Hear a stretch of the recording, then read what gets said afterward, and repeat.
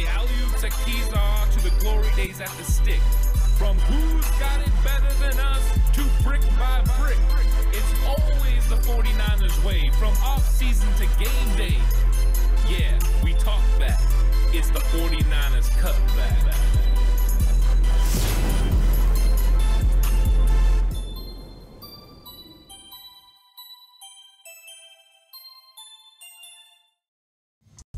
It's 49ers Cutback Podcast time. Welcome to the show, everyone. Ready to talk about some stock up 49ers because 49ers are about to head into the Philadelphia Eagles game. They're going to need all hands on deck to be able to beat the Eagles, who are currently the number one seed in the NFC. And of course, many believe that the 49ers are actually the best team in the NFL, and this is a perfect opportunity for them to go out there and prove it. But there's some players that have been stepping up for the 49ers, whether that's because they've been called to duty or because they have to because of injury. And I want to go through those players and just talk about the impact that they are having on the San Francisco 49ers in a variety of different ways. Watching all the film, you get a real clear idea of how the 49ers are winning, and the numbers always dictate that. But there's some things that fly under the radar that maybe people don't see. But these playmakers are starting to do big things for the 49ers and helping in key roles to help promote the San Francisco 49ers to be the team they are. They went through a little bit of a lull during the middle of the season, a 3-game losing streak.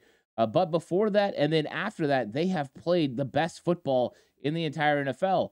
And they couldn't do that without these players stepping up their game and playing at an extremely high level. Exactly what you need. You need stock up players be able to make an impact on your football team. And if you want to go stock up in your betting game, turn to Bet Online. The holiday season is off and rolling with NFL in full stride and the NBA and NHL hitting midseason form. Bet Online is your number one destination for all your sports wagering info. With up-to-minute sports wagering news, odds, trends, and predictions, Bet Online is the top spot for everything pro and amateur sports, and not just the Big Four. Bet Online has info available at your fingertips with both desktop and mobile access at any time for almost any sport that is played, from MMA to international soccer. Head to Bet Online today and remember to use our promo code BELIEVE, that's BLEAV, for your 50% welcome bonus on your first deposit. Bet Online, where the game starts. So stock up 49ers. First place I have to start, and you know, I was going to go a different player here, but I'm going to start with Ambry Thomas. And Ambry Thomas has been absolutely fantastic since he came back in just a couple of weeks ago. Ambry Thomas was struggling a little bit, to say the least, when he started the season. The 49ers and Steve Wilks tried to go with a system that put Deommodore Lenoir in at the nickel and Ambry Thomas outside versus Pittsburgh and against the Los Angeles Rams. Well, during that Rams game, Ambry Thomas got benched, and they went to a different player on the inside. They went to Isaiah Oliver, and they pretty much rolled with him through the first 5 games, or basically 2 through 5, and then through most of the losing streak. When they came out of the bye, they went back to their original thought. They put Ambry Thomas on the outside. They moved Deommodore Lenoir in. Since then, Ambry Thomas has been fantastic. From getting a strip that he returned for a touchdown that was ultimately called back because of sideline interference by Steve Wilks and others. But just a big-time play. He's had pass breakups. And then this week, he capped it off on Thanksgiving against Seattle. Now, it didn't surprise me. I had actually called for him to have an interception in this game, and he made me right. So I appreciate Ambry Thomas for doing that. But his play and the fact that he was playing more sticky coverage, being locked onto these receivers with the pass rush increasing, has made it easier for him to be able to make an impact. But his numbers in this game, he had 1 INT, there was 4 targets thrown his way, he had 1 forced incompletion, and he had a 20.8 passer rating allowed, 2 receptions allowed for 16 yards. So Ambry Thomas is coming out there. Yeah, you might make a catch on him, he's tackling you right there. Oh, you make a long throw, it's got the potential of him driving on it and making an interception. And the reason I wanted to talk about Ambry Thomas first, because of how pivotal he has been to helping this football team. He has been extremely pivotal to helping the defense play the way that they've played since the bye. Yes, Chase Young has made a huge impact on this team. The pass rush has been phenomenal, but they had to get solid play from the secondary. We already knew Deommodore Lenoir could do it. He's one of the better ones. He's able to play inside and out. His stock is always going up. But when it came to the outside, you had to have Ambry Thomas step up. It's the only way it worked. If not, you were going to go back to Deommodore Lenoir, and you were probably going to go back to the inside with Isaiah Oliver and just live with the consequences. That's what you had to do. But with Ambry Thomas stepping up and playing to the level the 49ers believed he was capable of when they drafted him in the 3rd round out of Michigan, they had the potential now to get a player in there that can make plays. And now look at how good that draft could be. You get Ambry Thomas with a 3rd round comp pick, and you get Deommodore Lenoir with a 5th round pick. Looks like you did a very good job in that draft, getting the football players that you need. That's not even including that they also got Talanoa Hufanga in that draft. What a secondary draft.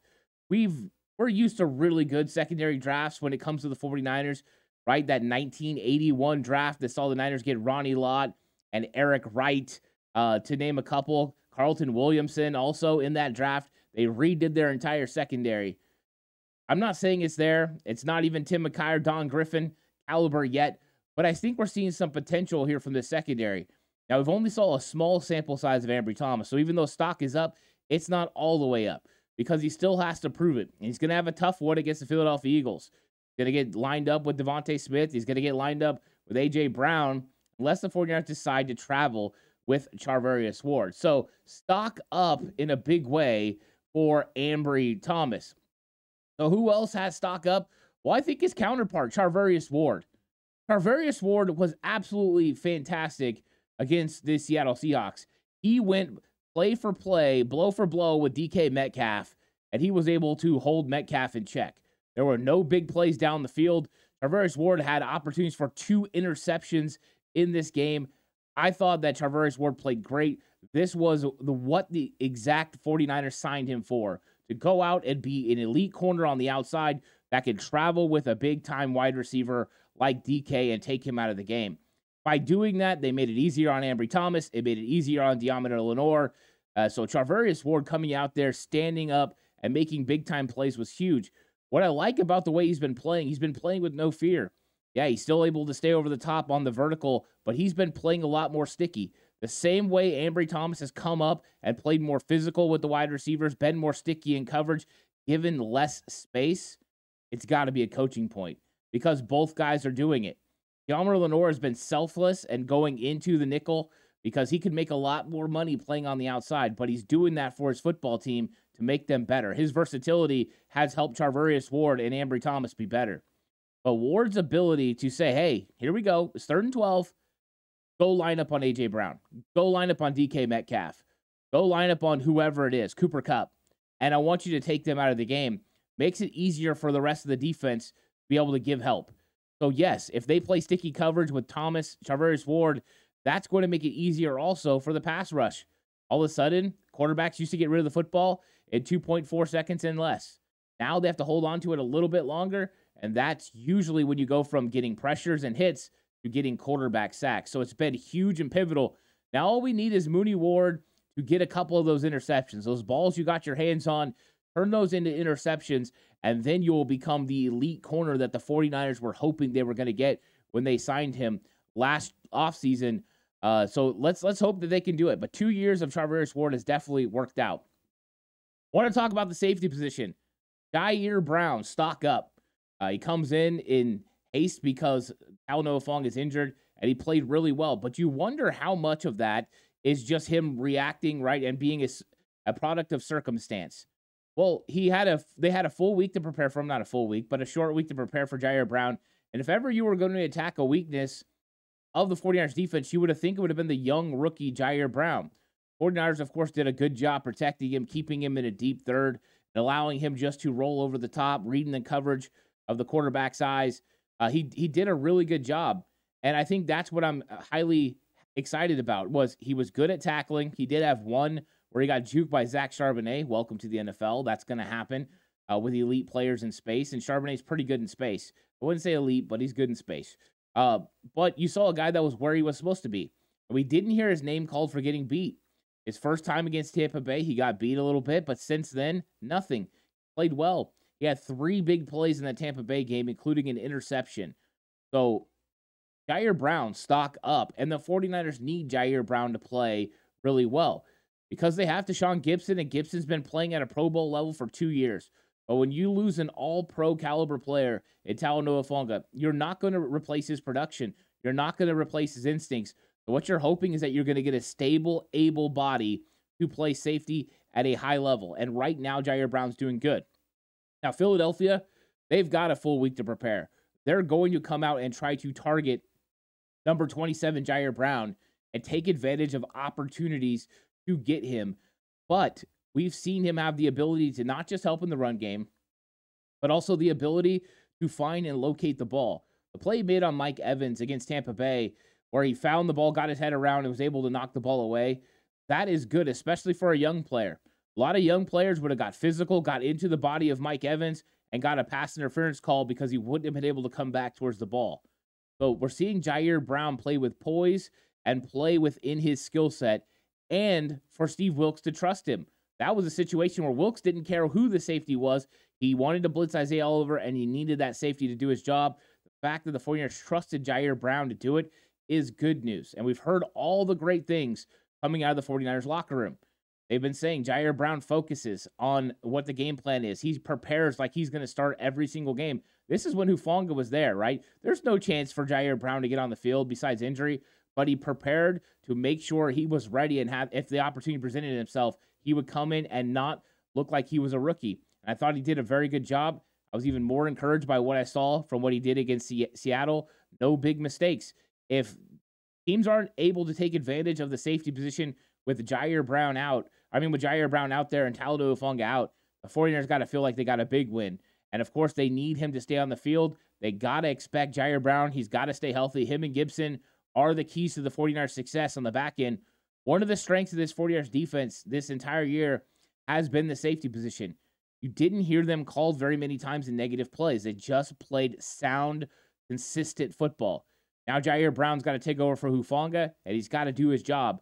But I think stock is up on a young player who's stepping in, and maybe we're going to have a young stud on our hands who could eventually be a big-time safety for the 49ers down the road. Don't want to get ahead of ourselves, just like we talked about Ambry Thomas, stock up, but stock not all the way up to its highest potential yet. But make some big plays against Philadelphia. I'll be back to talk about you next week about your stock going up even more. Brock Purdy. Stock goes up every single week. Brock Purdy is just phenomenal. And I think some of the throws that he makes completely shock the national media. The throw that he ripped to Brandon Ayuk to put the 49ers up by 31-13, it was an absolute dime. He threw it between four defenders. Ayuk came out of his break. He was looking to flatten out the route. Brock led him up the field and to the goal line. Brock is throwing receivers open. I mean, Greg Cosell talked on KMBR about the fact that was an elite anticipation throw. It was.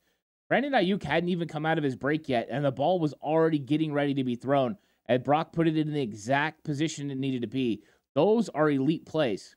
The other things that make Brock Purdy an elite caliber player is also his mobility in the pocket. He's climbing the pocket. He's moving within the pocket. He gets outside. Last year, it was more roll to the left, escape, roll all around. Now it's more defined. You could tell it's an experienced quarterback in the pocket who always keeps his eyes downfield, but is not willing to make dangerous throws. He makes good throws. He does a really good job of making sure he protects the football. Only 6 interceptions to 19 touchdowns, more than a 3-to-1 ratio, which is superb for Brock Purdy. I mean, that's elite caliber as far as touchdowns to taking care of the ball. Brock Purdy's just been doing it all. He's been getting the 49ers in the right plays for every formation, every defense they see. When he's tasked with winning the football game, as far as, hey, they're loading the box, it's going to be on you, Brock, and your wide receivers. He does a very good job.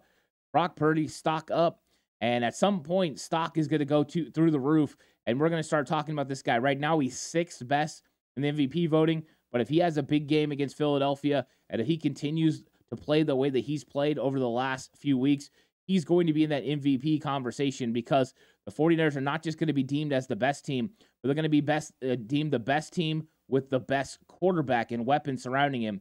So Brock Purdy's stock way, way up. Charlie Warner. I got to love Charlie Warner. So early on in the year, he struggled a little bit with his blocking. And it kind of made me wonder, like, what's up? Because that's what he's known for. But now, since they've come out of the bye week and Trent Williams is back, not only is Charlie Warner blocking like crazy, making sure he makes great blocks. I mean, there was a run play a couple weeks ago against Tampa where he did a duo block with George Kittle and then came off and he blocked the corner on the outside to free up Elijah Mitchell on a toss play. It was just superb. His technique in blocking is fantastic. If you're an offensive blocking nerd like I am, those types of plays, they get you excited because you see the way that guys can block and open holes in the run game. And there's something special about that. And Charlie Warner's really good at it. The other thing that I've really liked, and we've been seeing this a little bit, where the 49ers go to their 12 and 22 personnel. So that's one running back, two tight ends, two running backs, two tight ends. In those types of situations, and Warner's out there with Kittle, the 49ers haven't been afraid to put him out in routes. And I thought that is really nice. And this week, they actually checked it down to him. So Charlie Warner stayed in, tipped the defensive end, then he released up the field. The defender in the middle of the field in the zone was staying on Kittle, and he got it to Warner, and Warner got 9 yards.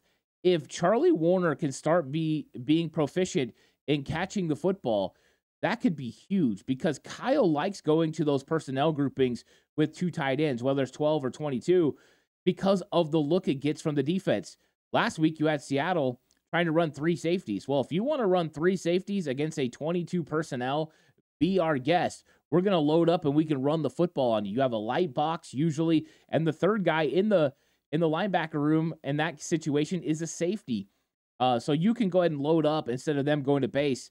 And if teams go to base, if you have a proficient tight end besides George Kittle that can beat a linebacker in space, you feel more comfortable. Now, I'm not ready to say stock up so much that Charlie Warner is going to start making a huge impact in the passing game, but I think he could be a real threat in the red zone because you pay so much attention to everyone else. You ignore a player like Charlie Warner, especially one that's tasked consistently with blocking, whether that being on the edge or going in motion or even moving post-snap to across the formation to block an edge defender. All of a sudden, he goes in motion or goes after the snap, and you see him do this every single time. They're used to him going ahead and blocking down on that edge defender. The edge defender's always trying to squeeze down on it to trap him. Well, what happens now if you do the same thing is play action and Warner runs right by him into the flat for a big play? All of a sudden, it gives you more options. So him starting to catch the ball, he caught one pass, I don't want to get over the top. His blocking's really what makes him a stock-up 49er. But I love the fact Warner could be diversifying his game a little bit, and maybe he's going to be an actual option for the 49ers. And let's be clear, he caught the ball 6 yards down the field, and he got an extra 3. So he went forward.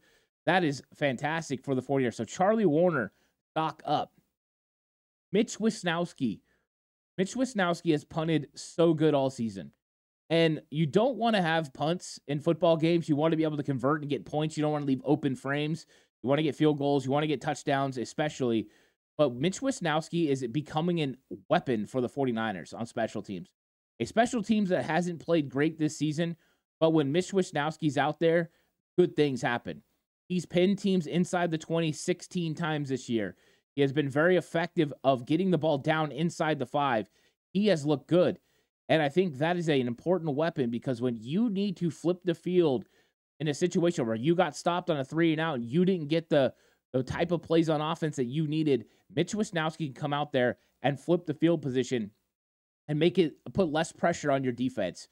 So I think Wisnowski's having a phenomenal year. I think he's a Pro Bowl punter this year, and I think he should be in the conversation for All-Pro. He's played that good as a punter, and right now the 49ers lean on him. Hey, we have a bad drive. That's okay. He can get it done. Oh, it would have been a 65-yard field goal. We can't do that. He's going to punt it, and we don't have to worry about it not being a good net yardage situation. He's going to get it down near the 10-yard line or inside the 10. Those are huge. You don't really think about them too much, but when you saw Seattle pin back because Wisnowski was punting it and getting them inside the 10-yard line, inside the 5-yard line, how much more difficult it was for Seattle. First, just trying to get space to get out of there. Don't want any big turnovers. Want to give space to your punter in case you can't convert, but you can't really open up your offense. It allows defense to get a quick stop and then get you the ball back in prime field position. And one of those situations, 49ers got it at the 45-yard line of the Seattle Seahawks, nearly in scoring position. So that's the impact Mitch Wisnowski's had on the 49ers football team this year. Stock up Mitch Wisnowski. Stock up to his counterpart, Jake Moody. Jake Moody quietly hasn't missed a single field goal in a while. He's been perfect on extra points lately. He's 17 of 20 on the season. Yeah, we saw him have a rough patch. That Cleveland, Minnesota, Cincinnati area, the losing streak was not good for Jake Moody. But since then, he's been able to see the ball go through and consistently got field goals. Kyle Shanahan has also not had to kick a lot of long field goals with Jake Moody. Moody's problems have been closer to 45 to 55 yards. That's where he's had his struggles. The deeper, of course, Cleveland was 41. So we got to remember that. But Jake Moody has quietly started getting into a rhythm, and that's exactly what you need, because when you get to playoff time, you need to be able to count on Jake Moody. But if he feels like he's automatic again, he doesn't have to think about it too much. He just sees the ball go through. I think it's going to be good for him. But I got to give stock up because there were some struggles there for a little bit. But since then, he's been consistent, and he's been doing a very good job. And right now, inside 40 yards, he's basically automatic. That's really good. And I'd love to see it become automatic from 50 in, but that's something we're going to continue to see from the development of a rookie kicker. Stock up Steve Wilks, right? I mean, Steve Wilks has been absolutely fantastic lately. Since the bye week, he has been firing on all cylinders. He has been doing it all. I've been just so impressed with what Steve Wilks has been doing on defense, right? He saw what needed to be done. He saw that they needed to improve the pass rush. It's gotten better. A lot of that was John Lynch going out and getting Chase Young. That was absolutely huge.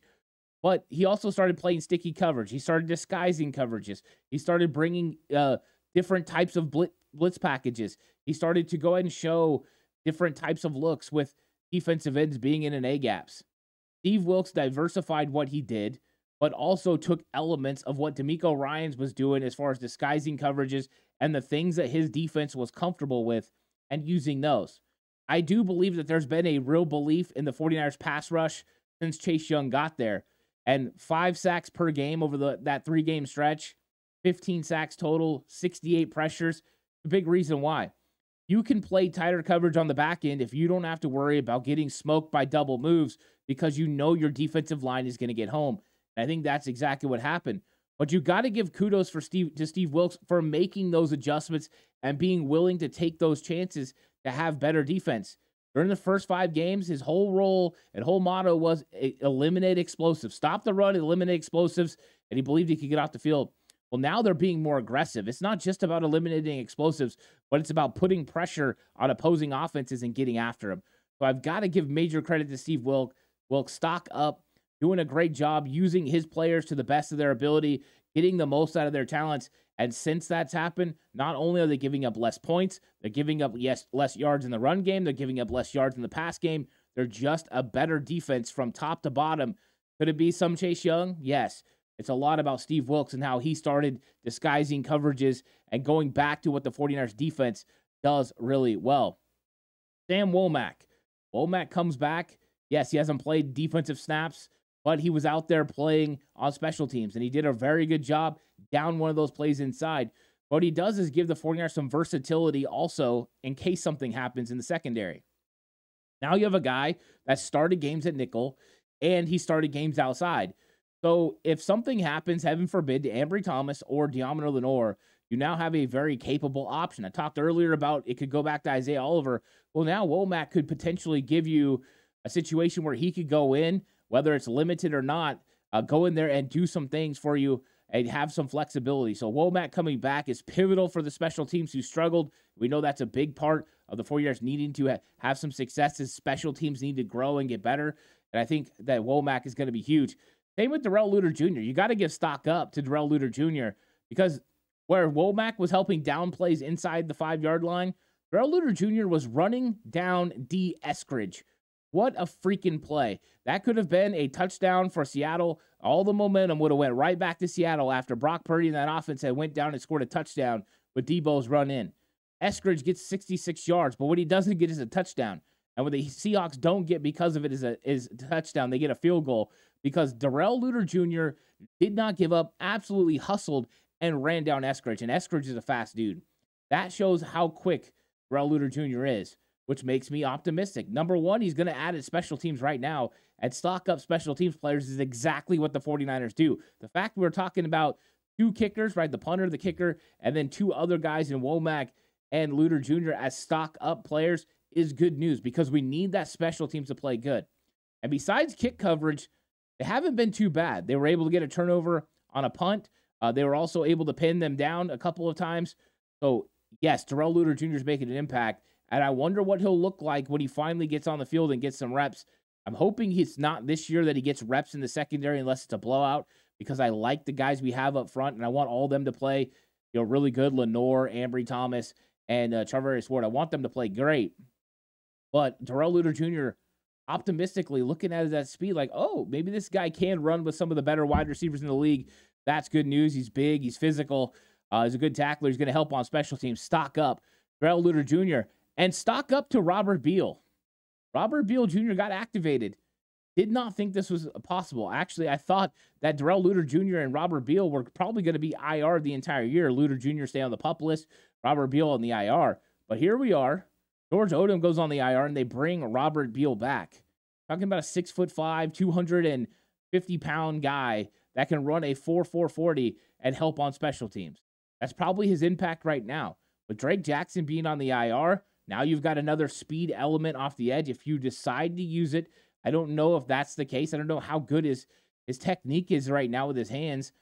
Saw limited amount of what he could do at Georgia. I mean, yeah, the SEC is good, but it's not NFL good. So we haven't really seen him too much against NFL teams. That's going to be curious as far as pass rush. But what you add potentially is someone that can help you on special teams. And in a pinch, you have an injury to one of your top 4 rotational defensive ends, a guy that could give you some snaps. Darryl Tapp, Chris Kacerek got to continue to work on him setting the edge. Wasn't terrible at Georgia at doing it. He's actually pretty good. But he has that, GTFO, I think Chris Kacerek called it, get the F off ability where he gets off the ball extremely quickly, and you can have some hole shot opportunities. Like I said before, I don't expect him to crack the rotation that includes, Chase Young, Nick Bosa, Cleveland Farrell, and Randy Gregory. I think those guys are going to keep rotating and be in that position. But eventually, if something happens or if he starts stepping up and he is active, you could go to a 5-man rotation. So you got to give stock up to Beal, even though he hasn't played in a game, just for getting active. It means they see something in him, either defensively or special teams. Either way, they were willing to make that move and leave the safeties right now on the 53-man roster with just 2 guys, with Jair Brown and Tashawn Gibson. Of course, they've signed Eric Harris. They're going to have, somebody probably come up from the practice squad as well. We'll see if also with Luter Jr., Womack being back, if that means we could see Isaiah Oliver taking snaps at safety as well. But I thought this was a fun episode to do because we have some guys we want to talk about, and these guys are playing better. Their stock is up.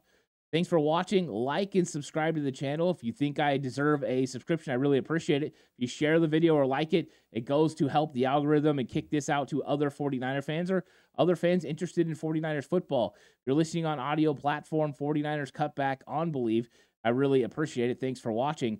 And of course, just like always, you can check out me and Mark Adams on the PSF app. We'll be on there Wednesdays at 2 p.m. Pacific for a preview show. You can check that out. And if you want standalone content, go over to Patreon, Ant Hill Show, and Classic Show, Slightly Offsides. All those shows are available over there, including film breakdowns where I go through the All-22 and break it down from my coaching perspective of coaching over the years. So thanks, everyone, for watching. I really appreciate it. This episode was brought to you by Bet Online, where the game starts. Look forward to more content coming your way. Plenty. We're going to get into a lot of the 49ers versus Philadelphia Eagles matchups. But until then, stay safe. And remember, the right way is always the 49ers way.